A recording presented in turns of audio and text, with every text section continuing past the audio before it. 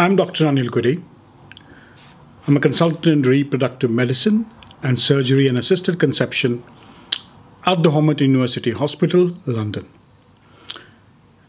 As usual, I will be bringing one or two reviews, journal cases, and case discussions once or twice a week for my trainees, which I put online, and these can be observed by anyone across the world.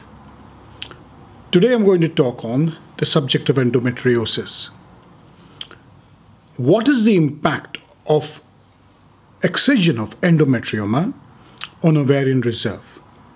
We see a lot of endometriosis, and it's an important question that we often ask. Should we operate on endometriomas, and how extensive should that surgery be? Now, this paper is a meta-analysis. Again, as I said earlier, meta-analysis have a certain limitation to research, and also in that same aspect will not give us an absolute answer.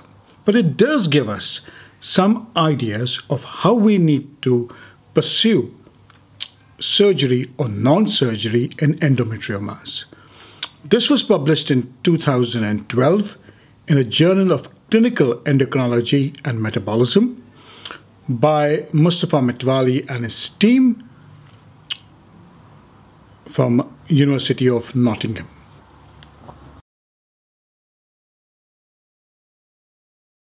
Now, we know about endometriomas. We know that it probably occurs in about 20% of all endometriosis. Surgery is the main treatment, and there's a risk to the surgery of damaging the ovary.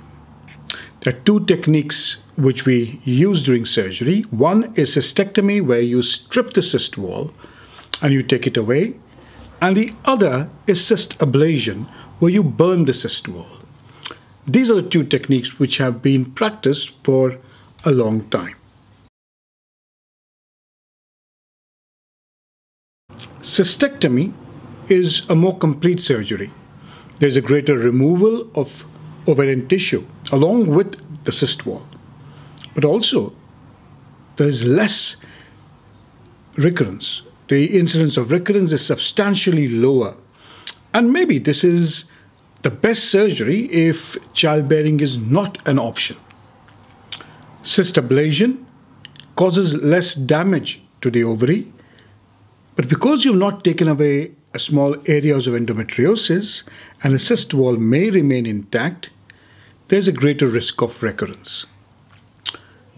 To check the ovarian reserve, we use the anti-Mullerian hormone, which is a validated test for ovarian reserve.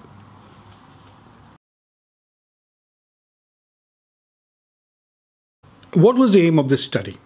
The aim of the study was to evaluate the impact of surgical treatment of endometrioma on ovarian reserve by measuring the AMH. A large number of studies were looked at and 8 studies were taken. These cases had significant size endometrioma. They were less than 40 years of age, and they should have a good ovarian reserve. A cystectomy had to be done in all these cases, and endometriosis had to be confirmed by a histological diagnosis.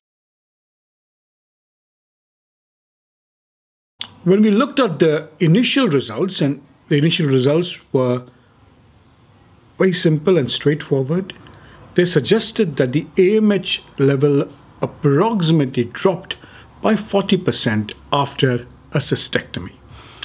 That, for an initial review, is quite scary. If you're going to drop the AMH significantly, then we have to question how much beneficial the surgery would be when these women decide to go in for surgery. The second question which was asked was, when do we do the AMH test? And often this is asked to all of us, do you do the AMH test immediately? Do you give it 6 months? Do you give it a year? Usually, AMH tests are done at the follow-up, which is approximately 3 months' time. There were 2 studies which did AMH tests as multiple measurements. A sub-analysis was done which looked at AMH in 6 to 9 months' time. And what was noticed that the AMH, there was sustained fall in the AMH throughout the follow-up period. And that is something which the study across the groups did indicate. And also that the AMH did not recover after 6 to 9 months' time.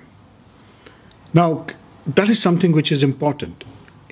It probably indicates that the damage to the ovary after surgery may be permanent and that recovery with the growth of new follicles may not be possible.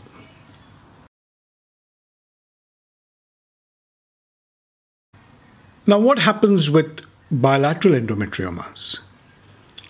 In fact, if you look at the meta-analysis, there seems to be a greater damage to the overall AMH, a greater reduction to the AMH if you operate on bilateral endometriomas.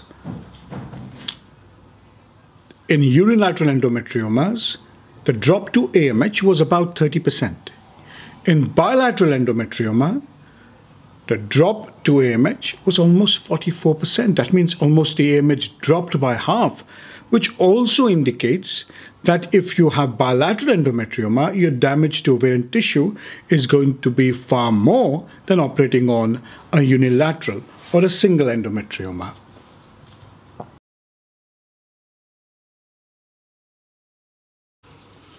Now, what is if the endometrioma is large? And here the meta-analysis does not tell us very clearly.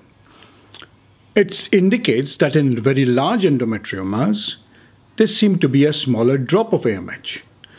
On the other hand, if you had a woman who had a very good AMH level and there was a large endometrioma, the drop was probably more. Now, you could look at it in 2 ways.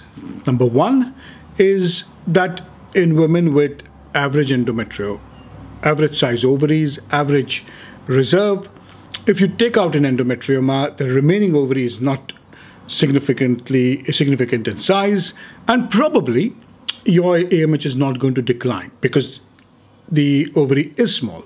Now, in large ovaries, your surgery is going to have a bigger impact on the leftover tissue, and probably that does indicate is if you have a very high AMH, again, is there a role of doing a huge amount of surgery before you decide to go for any form of fertility treatment?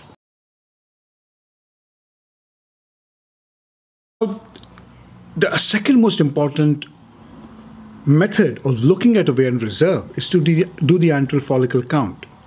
For any form of fertility treatment, antral follicle count is a far better indicator of ovarian response. And it entirely depends on your skills at being able to look at these antral follicles. Now, when they looked at this meta-analysis, they did not see a dramatic drop in antral follicle count. Now, there are multiple other studies which I'll be presenting in the next couple of weeks. But this is probably due to the difficulty in measuring antral follicle when there's already a large endometrioma. And the numbers were small, so they were not very conclusive about the role of antral follicle in this study and its relevant drop to AMH. Though my personal opinion here is that if you do extensive surgery, you are going to take away the growing follicles and the non-growing follicles. And when you take away the growing follicles, your antral follicle count is going to come down.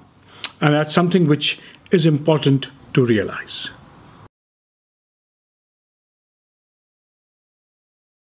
Now, the next thing is there are limitations to antral follicle count and AMH as markers of ovarian reserve. So let's go back to the basics. What is ovarian reserve And ovarian reserves is defined as the total follicle pool, which consists of the resting primordial follicles and the growing follicles. So the combination of both these follicles. And often what I tend to say is follicles that you can see and follicles that you can't see. And currently we do not have any test or any method that can completely measure the antral follicle count.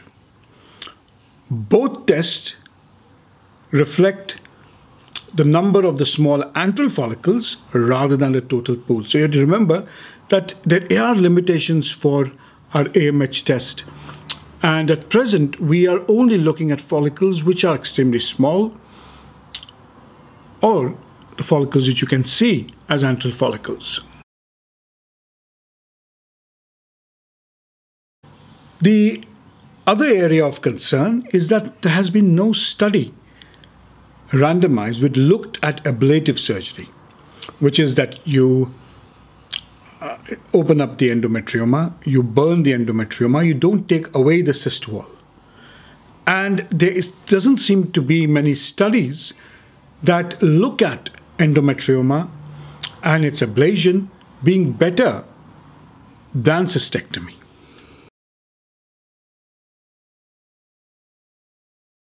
In conclusion, ovarian cystectomy seems to cause significant damage to up to 40% or fall in AMH levels. So there seems to be very good evidence that when you do a cystectomy, you will see a decline in AMH. The question which will often get asked is, then what do we do? Do we stop doing cystectomies? And I would say, have a rethink about it when you go in for surgery. Have a talk with the fertility specialist. And if you are a specialist like me who does surgery as well as medicine, I tend to have a look at it and tell the patient, what do you want? You have endometrioma. Now, there is evidence that if you remove an endometrioma, if you treat an endometrioma, then the chances of spontaneous conception increase. Now, balance the risk. And if you treat an endometrioma, if you leave it, we know that endometriomas can recur.